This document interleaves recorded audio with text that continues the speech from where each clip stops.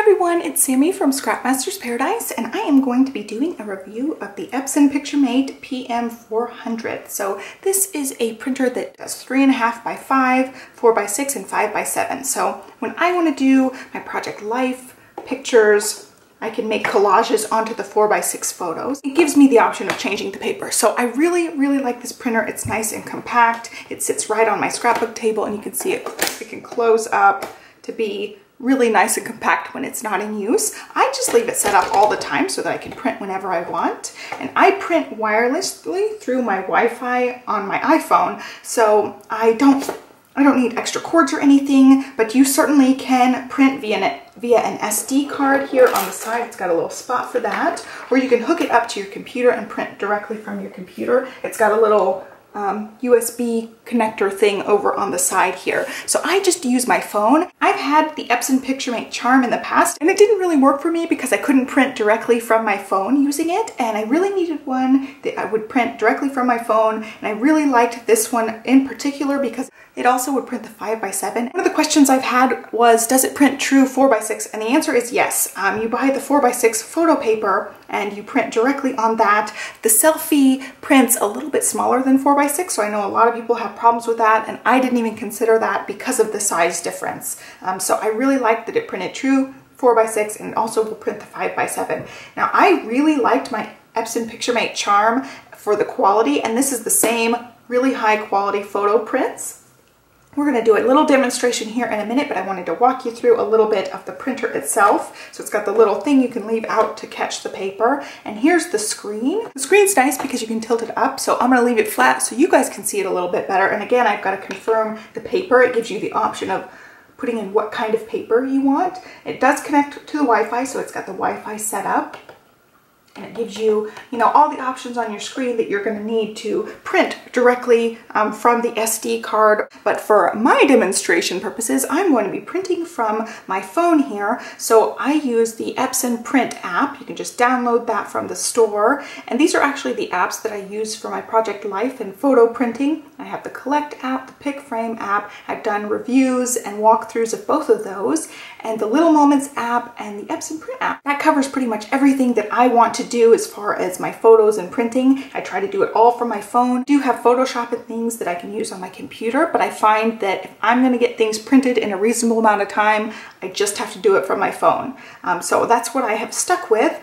So we're going to go ahead and open up this Epson Print, and we're going to print a photo here. So I just go straight to Photos, and then it pulls up, all my albums and things. So I'm just going to go to Recently Added. Here is Olivia and her daddy spinning. I did not print those. So these are the photos that I made using the Pick Frame and the Little Moments app. They all have writing on them, and I've already printed all of those except some of these twirling photos with Olivia. I thought about doing a traditional page with these, so I will grab a couple of these to print.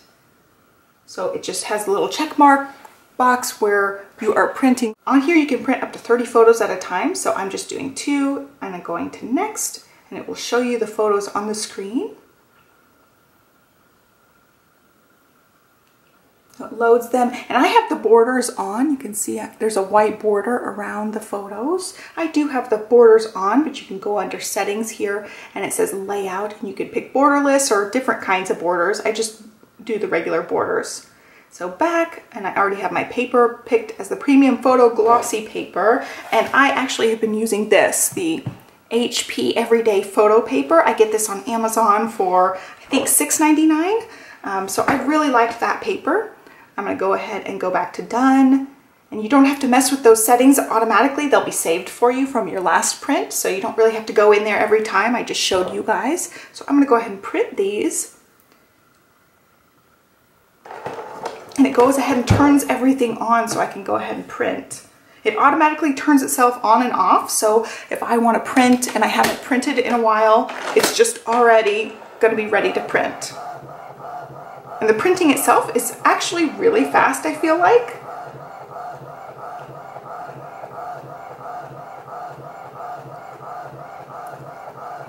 I'm going to leave this in real time for you guys so you guys can see how fast it prints.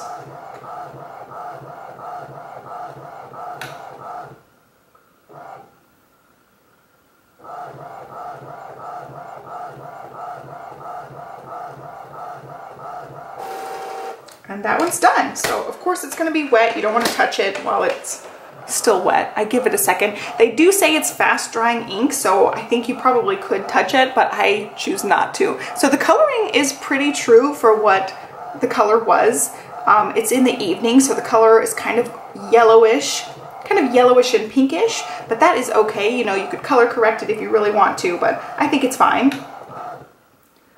So going back to here, it does have the option to do some color correcting.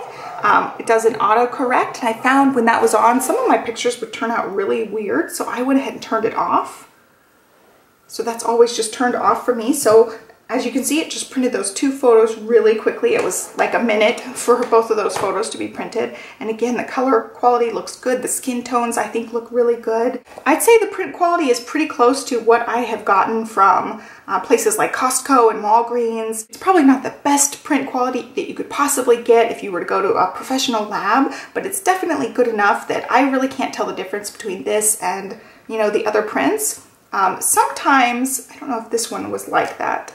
To see. Sometimes if the paper is not tight aligned in here, you got to make sure it's nice and firm in the alignment. Sometimes I will get a border that's a little bit crooked, and I think that this one is a little bit crooked. I feel like this side is a little bit thicker than the part right here. So it did turn out a tiny bit crooked, but I have gotten that at Costco a lot of times too. It's really a matter of trial and error and trying to keep your paper aligned straight in here. And for something like that, I would just keep that because it's not super duper noticeable, but I can tell. So I'm pretty happy with it. Now, as far as the cost, I actually lost track of the count. So I was at about 125 prints from one print cartridge. I don't have a print cartridge handy, but it has a specific print cartridge just for the Picturemate PM400. I will link to it in the description box down below. And the print cartridge on Amazon right now is about $31 or $32. And I got over 125 prints. I lost track at 125. I think it was more like 150. We're talking, this is about $7 for 100 pieces of paper. We're also talking $32 for the ink cartridge. Of course, you can totally print way cheaper by going to someplace like Walgreens and Costco, waiting for the online deals at Snapfish, things like that. But for me, the price difference is worth its weight in gold because I can print right at home, and it's made my scrapbooking process so much more streamlined. So this is twofold for me. Just going out of the house anywhere in Austin is not quick. So even if I'm just running to the corner store, picking up things at Walgreens, it's still gonna take me 20 minutes to go anywhere pretty much because the traffic here is insane. So that's one deterrent for me for printing things. And another thing is I've got a toddler, so I can't just, you know, pop in and out super quickly of any place, even if it was close by. So I decided to just make the investment, buy the printer, and print at home, even though it is a little bit more expensive. I find that the time savings and the convenience of just being able to print it on my phone and be able to scrapbook directly is totally worth it for me. So I know it's not going to be in everybody's budget, but it definitely is a priority in my scrapbook budget. So I made it work. I feel like the price is really good for what you get. I feel like the quality is really good. So I was going to do my pricing off of 150 prints per ink cartridge, and that would be 2 packs of the paper. So I'm going to say the packs of paper are $8 just for math's sake. $8 for the full pack plus $4 for the half pack. That would be $12 for that. And we'll say the ink cartridge is $32. So we're looking at $44 per 150 prints. So I actually did my math wrong. So I do the 44 divided by the 150. There we go. So let's do that. So we've got the price per print.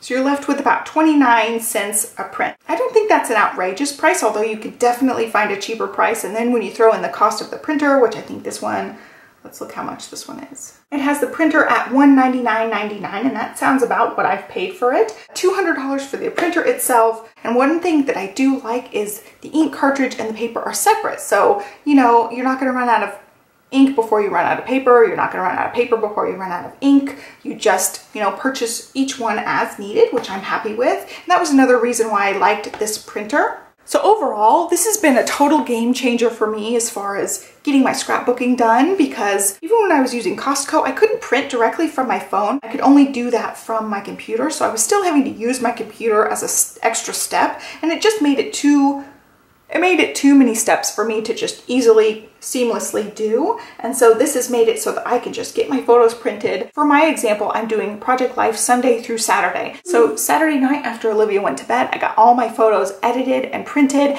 and I made my Project Life spread that same night. And I could never have done that if I had to print somewhere else. Especially if you do mail-in printing, it takes a lot of time to get your prints. I'm just super excited to be able to print my photos and scrapbook as soon as possible. And it's really just changed things and made things more convenient for me. So I will link to the printer, the paper that I have found that I really like, and the ink cartridge that goes with this printer. They're all on Amazon. I've been purchasing all through Amazon. I will link to all of those in the description box down below if you want to check them out. I could not be happier with this particular setup. Now there's one little quirk with this printer that I don't really even notice anymore, but it does have a low-level humming noise.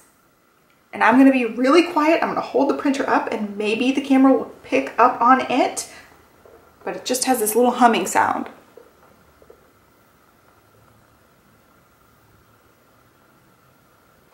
So anyway, I don't know if you guys could even hear it, but it does have this little low-level hum. And when we first got the printer, I have it set up on my desk, and I would be in here and I'm like, what is that noise? What is that noise? And it kind of drove me crazy until I figured out it was the printer itself. So when I unplug it, the noise goes away. When I plug it back in, I can hear the noise. So I don't know if it's a quirk of my particular Epson, but I just want to warn you guys, it might just be how the printer is done. It might just have that little low-level humming noise.